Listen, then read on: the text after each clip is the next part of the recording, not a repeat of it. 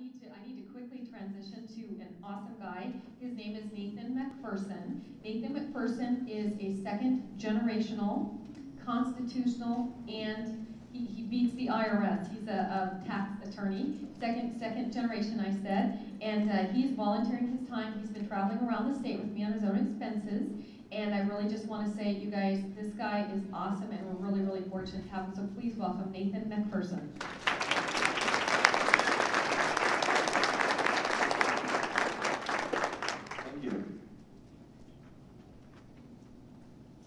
I'd like to shortly revisit the question why we're here. We've heard some of the concerns, data protection, concerns for our children, their future, their education. And remember the overarching question, what is the purpose of education? Keep that in your mind as we go through this. Why I'm here, that's my father. I'm a second generation tax defense attorney, as she said. And my father started the law firm I'm now taking over, so I'm carrying on the baton in that respect. And also my mother, when I was a small child, was fighting the infiltration of communism and secular humanism into the school system in Arizona about 35 years ago. Her parents were both public school educators, and my mother has a degree in elementary education with a minor in special education. My brother is history department chair at Bethany Lutheran College in Minnesota and was recently nominated for the presidency of another college. So education runs deep in my family. I'm also here, of course, because of my children and their futures, and especially for my grandchildren, that they might be born into a constitutional republic and not into communism. And of course, thank you. And of course, it's my duty to our Creator to proclaim the truth, and we'll see in the Declaration of Independence the source of our rights. Overall, we could sum this up that we are all here to secure the blessings of liberty to ourselves and our posterity, which is, of course, the purpose of our Constitution. Well, as we've seen a little bit, and we'll see more in depth, the Common Core is violating the Constitution, both the U.S. Constitution and the state Constitution.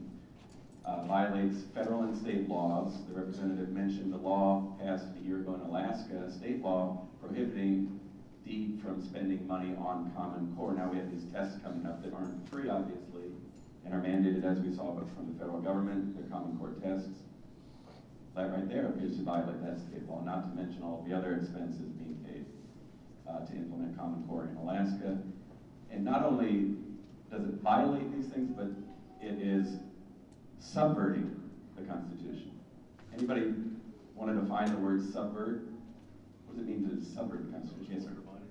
Undermining, correct. And also usurping parental rights and state rights. As we'll see, the Supreme Court has held, U.S. Congress has held, that the right, or the duty, I should say, to educate children lies first and foremost with the parents. The states then have a role to support the parents. The federal government has a very limited role, if any role, that's even debated. So, to take a step back, why does the Constitution matter? I'm going to talk about this violating and undermining the Constitution. Who cares? Does anybody in here care? Okay, you all do. And anybody who's seen my presentations before knows the answer. What's in my hand here? Water bottle. Okay. So what do I want? I want a piece of plastic. I want this label. No, I want the water, right? So why am I holding a piece of plastic then, actually? Because it's the container for the water, right? If I don't have this plastic around it, I don't have any water. The water would be on the floor and useless, right? So this bottle provides the context that makes the content, the water inside, useful. Without the plastic around it, I don't have any water, I can't drink the water. That's the same thing with our Constitution. It provides the structure, the due process to secure our freedom. Without the Constitution, we don't even have a country, because the Constitution is the document that created the United States of America. The Alaska State Constitution created the state of Alaska. Without the Constitution, we don't have anything. We especially don't have liberty. Well, our federal Constitution sets up a Republic of the United States. So this case, the Supreme Court case, is talking about separation of two spheres. Any guesses as to these two spheres? What are the two spheres? Yes, the state and the federal government. Protections of liberty. Again, the Constitution's structural protections of liberty. Well, like I mentioned, here's a laundry list of all of the different aspects of the U.S. Constitution violated by the Common Core, state constitution, federal law, and state law. But don't take my word for it. You have one of the handouts here is the federal lawsuit where Governor Jindal of Louisiana, on behalf of the state, sued the U.S. Department of Education and the Secretary, Arne Duncan, alleging these exact violations that I'm presenting here today. These two gentlemen were the General Counsel and Deputy General Counsel of the U.S. Department of Education under Bush II. They wrote a white paper, the title there, saying exactly this, that Common Core is federal executive tyranny, violates the Constitution, violates federal statutes written by U.S. Congress, and is usurping our 10th Amendment rights, just the same allegations the governor raised in his lawsuit. And this third case was actually brought by parents in Missouri, and it was just decided about a month ago that held part of the Common Core unconstitutional and in violation of federal and Missouri state law. And that aspect that was held already by a court to be unconstitutional in violation of law is SBAC, Smarter Balanced Assessment Consortium. And you'll recall a few moments ago, Representative Reinbold said that Governor Parnell and Commissioner Hanley got Alaska into SBAC, this organization, this consortium that was just held unconstitutional. And now we're not in that, we're in a very similar thing with the University of Kansas. So on to the 10th Amendment. Everybody remember what the 10th Amendment guarantees? That whatever powers we the people do not specifically delegate to the federal government are reserved to us and to the states. While President Jefferson, the major author of the Declaration of Independence, who had a lot of input into the Bill of Rights and the rest of the Constitution, was a big proponent of public education, as many in here I'm sure are. But he said when he was president, he was speaking to the House and Senate, the U.S., it's a great thing, public education, but we'd have to do what if we, the federal government, wanted to do something about it? Have to amend the Constitution, because it's not in there. They don't have the authority.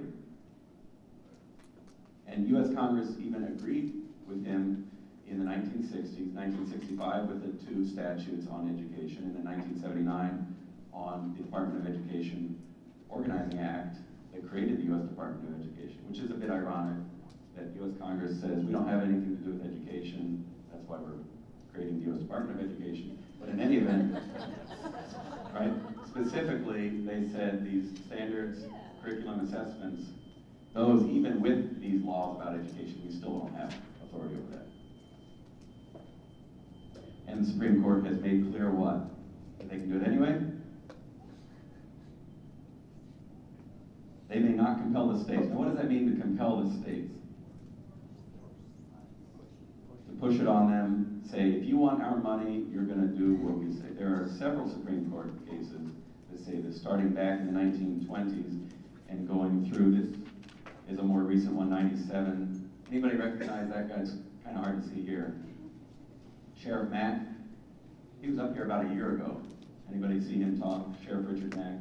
Yeah, he did. He sued the Clinton administration, along with the Prince, who was a sheriff from Montana, Sheriff Mack from my home state of Arizona, where I was born. When they tried to, the federal government tried to have the sheriffs and local law enforcement implement the Brady Bill on the background checks before buying guns, they took it up to the Supreme Court, and the Supreme Court said, no, federal government, you can't do that. You can't hijack the state executive and make them do what you want. Well, who in the state is implementing Common Core? Because it's not federal agents in our schools, right? So who's doing it here? And it's not, Representative Reinbold's not, the legislature passed a law banning the Common Core, right? It's the state executive, isn't it? But maybe the state executive wanted to agree to it and said, hey, this is a great thing, Common Core By the way, are we doing Common Core in Alaska? Yes, so you all have been convinced probably by the letter that our Commissioner of Education wrote to the U.S. Department of Education saying we are? Okay, pretty convincing, huh? So maybe the Department of Education thinks Common Core is really great, so even though we know that the federal government can't force us to do it, we think it's good for the kids, so let's do it anyway. Is that okay? What are the red letters there? Cannot be ratified by the consent of state officials. They don't have the authority to do that. So even if the state executive thinks it's a really good thing, they want to do it, they don't have the authority to. Now why is that?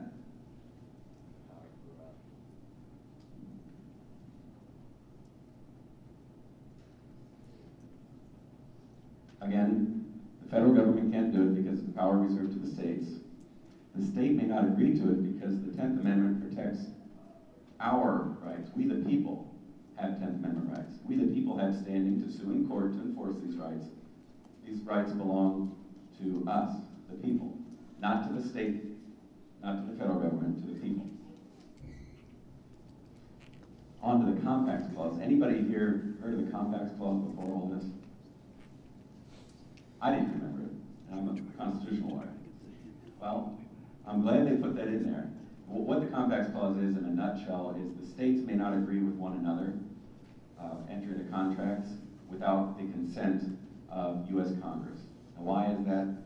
The federal Constitution says the states are coming together to form a Republic of the United States. Now, if a couple of the states get together and make their own little agreements, and then maybe the Northwest states will agree on something, the Southeast states and the Northeast, then all of a sudden we don't have one constitutional republic of 50 United States. We'll have a couple little clusters. We ran into that problem right in 1800. Right? That's why that's in there. Well, it's a good thing for Common Core, or for the people respecting Common Core as well, because that's what SBAC was held to violate, that provision of the Constitution. Again, U.S. Congress didn't approve Common Core. U.S. Congress didn't approve these consortia. U.S. Congress, in fact, passed 3 laws that says the federal government doesn't have anything to do with this. It's once again executive tyranny, both at the federal level and at the state level, because remember, the Alaska legislature also prohibited spending on Common Core, and yet the Alaska state executive is spending money on Common Core. One of the big things concerning parents, especially starting this coming week, is the data mining. And many people will remember the 4th Amendment protects our privacy rights. You have to have a search warrant, stuff like that, right? What about the 3rd Amendment? Anybody remember what's in the 3rd Amendment to the U.S. Constitution?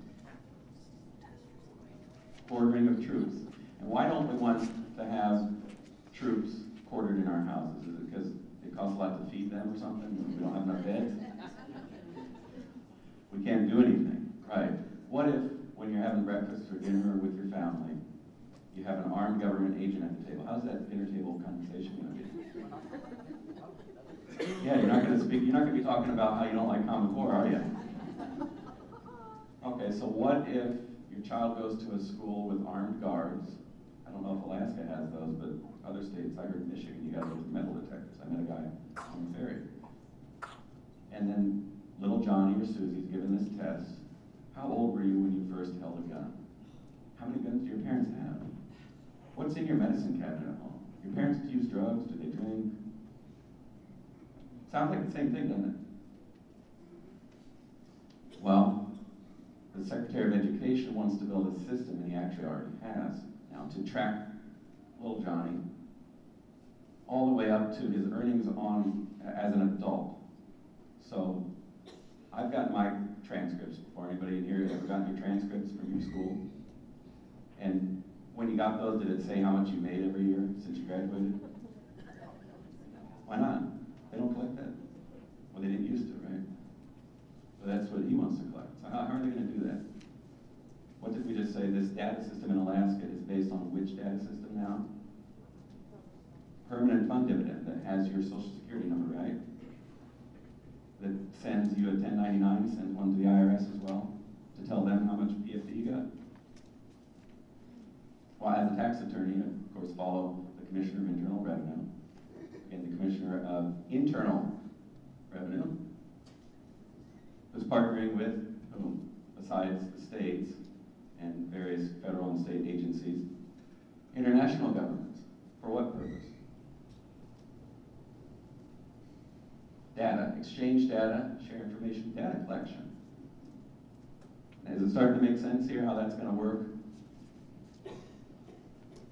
So, okay, of course, domestically, now we see the permanent fund dividend that sends your income information to the IRS is now also linking your school information. So now we see how Secretary of Education can track what classes you took, what grades you got, how much you're making now as an adult. But the international aspect is a little bit interesting. So this came out right before my speeches up in Fairbanks and Elk Junction. This international data exchange program. So it's pursuant to international treaty. Now, we have treaties with different governments on exchanging data. And then, of course, this is the UN, United Nations Independent Expert Advisory Group. United Nations. No one should be invisible. This is the world we want, a world that counts, where everybody is registered. And in fact, we have about 15 years left before they want their proof, legal proof of registration of all individuals. Anybody in here have home births? Did you have the government agent right there documenting that? You came up to Alaska so that the United Nations could track you, right? Is it starting to come together here with this? How all of this data exchange and tracking, why these tests are so important to these people? Because, hey, they're implementing these international treaties. There are also some First Amendment U.S. Constitution religious freedom concerns. Anybody recognize that church? It's not too far away from here. Anybody? Any takers? Yes. Great job. The Milchik.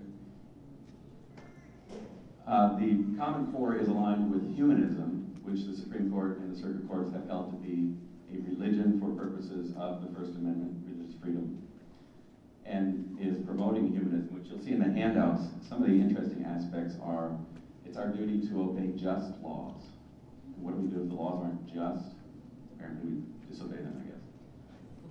Now, there's a big difference from obeying a just law or disobeying a law you consider unjust, and refusing a test because it violates your constitutional rights and is therefore unconstitutional, and the Supreme Court says because it's violating the 10th Amendment, it's null and void. There's a big difference between these two things. I don't feel like obeying that law, which is promoted by the humanism that's in the Common Core, versus saying, hey, the Supreme Court has said that the government may not do this, and anything they try to implement to do this is null and void. Huge difference. One is the rule of law. One is lawlessness. And what we're seeing is lawlessness on behalf of the executive branches of both the federal and state governments versus the rule of law.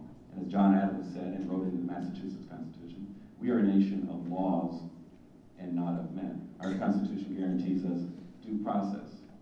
The only way that we have liberty is by following the rule of law and due process. And that's not being done now by certain government actors. Well, under the Constitution, the Alaska State Legislature has a duty to establish and maintain a system of public schools. And we see now that the U.S. Department of Education wants to shut down certain schools if they don't meet their marks and so forth. That's, again, not following the rule of law. It's the state legislature's duty to establish and maintain. So what about curriculum? Should the state legislature then say we're going to use these textbooks in the schools here in Anchorage and Eagle River and Matsu? What did President Jefferson say about that? Remember, the Constitution says the legislature of the state must establish and maintain a system of public schools. And it's my understanding that all 50 states have constitutions that have a similar provision. Does that mean that the state legislature is writing the curriculum? And they're also running our businesses, right? No, even Jefferson said it's the parents within each ward, because remember the Supreme Court has held, and U.S. Congress has passed 3 laws that say it's the parents' responsibility to educate their children, and the states should help them. This is the Supreme Court case. In this one, it was after World War I, the legislature wanted to outlaw the teaching of German in the schools. It went up to the Supreme Court. And the Supreme Court said, no, the children have a right to learn what they want to learn. The teachers have the right to teach according to their conscience, so to speak. And the parents have the power to control their children's education. So, again, local control. Local control. The parents whose kids are in the schools should be dictating what and how is taught in those schools. Because nobody cares more about your child than you do, right? So remember the word subversive again. We've seen all these violations where it's basically against the law or against the Constitution to do this. Now, how about the subversion? And remember, without the Constitution, we don't have what? Freedom, and also, where are we? Liberty, freedom. Well, where are we if we don't have a Constitution? Just on some dirt somewhere, right? You know, UN territory. Not Alaska, not the United States of America, without those 2 constitutions. Because again, the Constitution creates the government. Just like if you don't have articles of incorporation, you don't have a corporation, right? Or your LLC, you have to organize with articles of organization, otherwise you can't touch your LLC or your corporation, can you? You only have that piece of paper. Same thing, we can't really touch the United States of America. What makes this dirt, Alaska and USA, the 2 constitutions. So anybody who attacks the Constitution is attacking what? The country. Well, it's good to know that the Second Amendment gives certain people. Anybody here in the militia, by the way? Okay, so nobody in here has any guns, apparently. That's what's taught in Common Core line curriculum. What does the Supreme Court say? Do they agree with it? Citizens, it's an individual right, and it's granted by the Constitution? No, it's guaranteed by the Constitution, or protected by the Constitution. It's a big difference. So, the supreme law of the land, as interpreted by the Supreme Court of the land, says one thing. The Common Core line curriculum says something quite different. That seems pretty lawless to teach something that is the opposite of what our highest court has said. This comes from New York State Common Core aligned curriculum. So if anybody here actually made his mortgage or rent payment and bought the clothes you're wearing, I don't know why, because you have a human right to that stuff. You don't need to go out and work for it. That's what they're saying here. United Nations Universal Declaration of Human Rights, taught in our public schools under Common Core aligned curriculum. And you can even participate if you're in an Alaska school or any other state. You can participate in the Model United Nations to learn to wear the blue helmet and run the world. And if you go onto that website that describes the Model United Nations, they talk about how they promote world peace and everything. It's been around a lot longer than I've been around. It started right after World War II. How's the world peace been since World War II? Again, contrast that to our first organic document. Remember, U.S. Congress declared that the Declaration of Independence is our first organic document that creates our country. And it says we are endowed by our Creator with certain inalienable rights, life, liberty, and the pursuit of happiness. Not a piece of paper, not the United Nations. And why do we even have government? Why did we then have first the Articles of Confederation, then the Constitution? What's the purpose of government? To secure these rights. Not to give us rights, but rather to secure the rights we already have. So remember the question at the beginning, what is the purpose of education? Because there's a huge worldview issue going on. The promoters of the Common Core have a certain worldview. We've seen some of the reflections of their United Nations philosophy, that they're going to give us rights to health care and housing and food in exchange for our submission to their will. versus our Creator giving us rights and us organizing a government to secure those rights. Well, if John Adams were in the room today, what would he say? Would he be promoting the Common Core? He'd be freaking out. Principles of freedom. Interesting. How do you learn principles of freedom? By studying the Declaration of Independence and the Constitution, the Bill of Rights, or by studying the Universal Declaration of Human Rights? Which one promotes freedom? How about Noah Webster? Anybody know who Noah Webster is? Webster's Dictionary. Yeah, very good that you know that. Excellent. He's the father of traditional American education, the early American education, the Blueback Spelling, the Dictionary of American English. Why did we have American English versus, we had the Oxford English Dictionary already, right? What's the difference? We saw rigor, stuff like that, how they're different definitions, right? Well, if you're under a monarchy, a lord means something quite different than it does to American, right? Words mean a different thing depending on your worldview, depending on your form of government. This last one is quite important, I think, now. One of the things, so virtue and liberty again. Inviolable attachment to world government. Or our own country. Remember, love your neighbor as yourself. Who's your neighbor? Your nearest neighbor is your wife, your kids, your husband if you're the wife, your family, then your community, right? Your own country. We are all neighbors here. We live in the Anchorage area. And again, why was Jefferson in favor of universal education? To promote liberty, right? If you don't have citizens who understand their rights, their duties, because remember, every right is a duty. Your right to free speech is actually your duty to control your tongue, to speak the truth, to not use your tongue to harm people, right? So if everybody is raised to know their rights and their duties, society works a lot better, doesn't it? And without the education, liberty can't be universal. Contrast this now to the view of the federal executive, U.S. Department of Education. Remember, this guy was in charge of Chicago school systems before he became the head of the U.S. Department of Education. The same people who came out to the Arizona schools when I was a little child and started changing the schools in Arizona, they were from Chicago.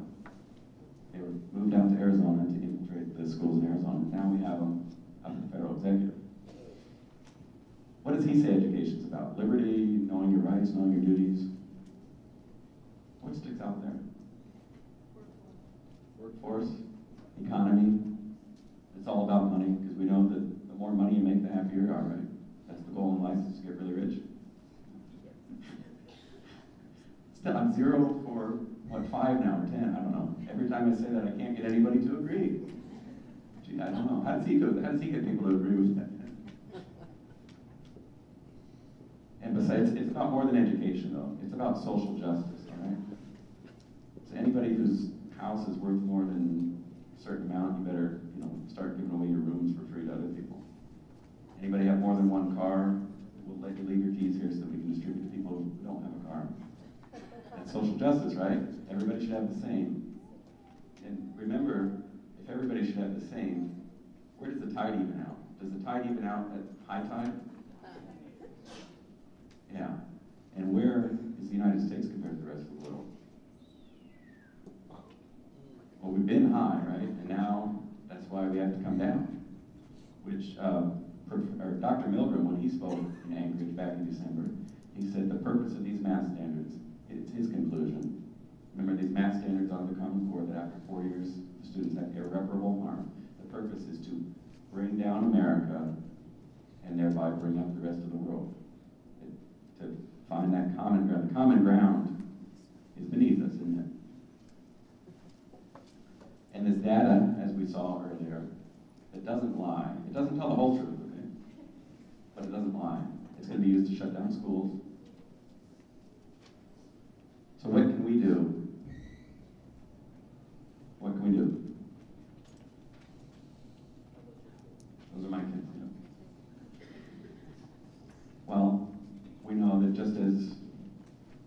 our country. Friends are raised up. They all fight the battle, you know. Representative and I have been going around. We met at another event in the Matsu earlier. And how did we even get this bingo hall, right? People are popping out of the woodwork to stand up. And the number one thing is to proclaim the truth. Just use this information, pass it along. And another thing is to take control of your local government by helping your local government officials. Again, helping them, working with them to do what's right. And I think the representative will have some more words to say about that. So I'll end with this. Let you all read that slide. We are the descendants about whom Patrick Henry here is speaking. If we're going to be worthy of the name of Americans, we're going to pass down this history to our children, right? And not let it just vanish. Shame on us if our grandchildren are born into communism. So may we, the people, prove ourselves worthy of the name of America. Thank you. Thank you.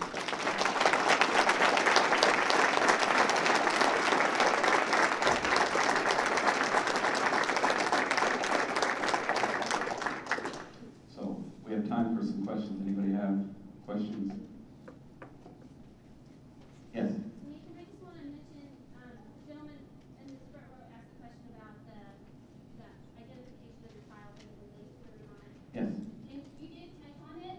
So it's really important to recognize that the master person index, it does take your child's information and it may de-identify it for a moment, but then it's going to connect it back up to the PFD to get the social security number. So your child's information will not be de-identified. The purpose is to identify your child, and remember, when you sign your child's PFD that we've just done, everything that you put on there is the sponsor, so they know everything about that child, who the mother is, who the father is, and all of that. So you have to be very cautious and very careful. Think twice. This is not about the schools and the state getting federal money. This is about your child and you protecting your child. One thing, too, that's really important is the state of Alaska gets a mere few $1 million from the federal government. Over 50% of that goes to the Department of Education and pays their administrators. And over 50% are 100% funded by the feds. So they are accountable to the federal government and not to the state of Alaska or to our children. So if you can, protect your children. Do not let them take this information and take these tests. It is up to you to do what is right for your child and for our country. And I've been fighting this for 3 years with Nathan and with Lora and with Barbara. There is so much information here that it is really hard to do in only 2 hours. Like Alaskans Against Common Core's Facebook page, you will learn so much there, but that's the only way. Take a stand and let this government know that we will not accept this. These are our kids. Thank you. Thank you. That's correct. There's a federal bankruptcy case. Of course, all bankruptcy is federal. So there's a bankruptcy case of one of these organizations that was collecting the student data, and the asset being sold in that case, this is within the past year, the asset sold off to pay off the creditors was the student data, number one. That's big money. Number two, I believe there was recently a case, was it in Washington, where it was proven in court that they can identify your child. Once the data goes up to the federal level, they can track it back down to little Johnny and little Susie.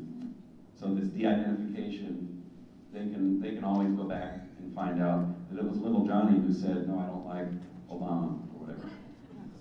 And they're asking these types of questions. Thank you, Lord. Hi, Nathan.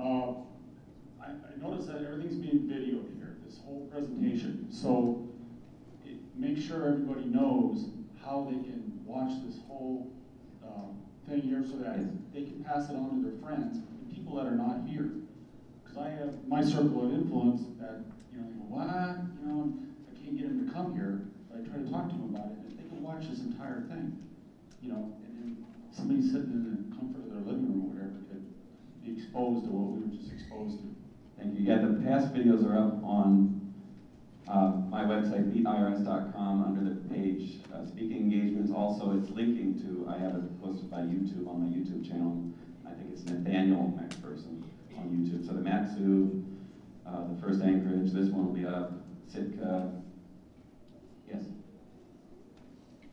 Do the private schools have to follow Common Cores like the Catholic schools and Anchorage Baptist Temple and? Most of them are at this point. They don't have to, but unfortunately, that's one of the things I'm working on. More than half of the Catholic schools, which is the largest parochial school system in the country, is Catholic diocese. More than half have adopted Common Core. The second largest is Lutheran Church Missouri Synod. They are adopting Common Core. The third largest is Wisconsin Evangelical Lutheran Synod. I attended that as a kid. Apparently, it wasn't good enough when I went, because now they're adopting the Common Core. That's one of the things that really is getting me angry. The school I attended is now going Common Core. It's outrageous. How about the Baptist, Anchorage, like Anchorage Baptist? I'm not sure whether the Baptists are. Another question. With all this information of privacy, will they be able to get into the medical records of students and families? I would imagine so. Under Obamacare especially, there's now this national database of medical records. So I would expect so.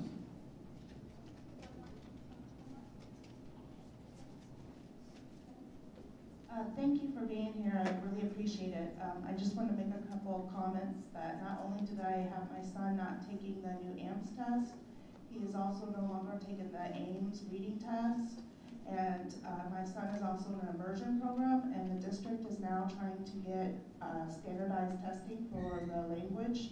So if your student is also in an immersion program, I'd start watching out for the tests they're trying to administer for them.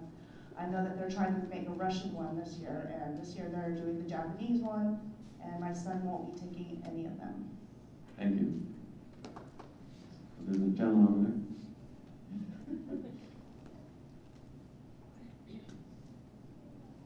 Hello.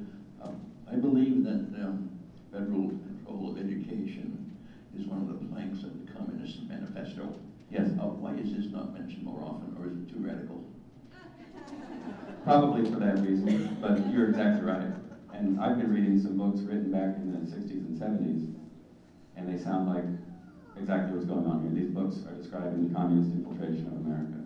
Written by some reputable people. In fact, there's a quote by the former director of the Federal Bureau of Investigation that talks about communist infiltration in education. That was testimony before U.S. Congress back in the 60s. Also, Phyllis Schlafly, the Eagle Forum, discussed almost identical things happening in the 70s and 80s. So this is a continuation. It's now on steroids or hyperdrive or overdrive, or however you want to put that. Thank you. This is pretty amazing, you guys. That's Nathan MacPherson, and he's volunteering his time because he cares. And we actually met at a David Martin at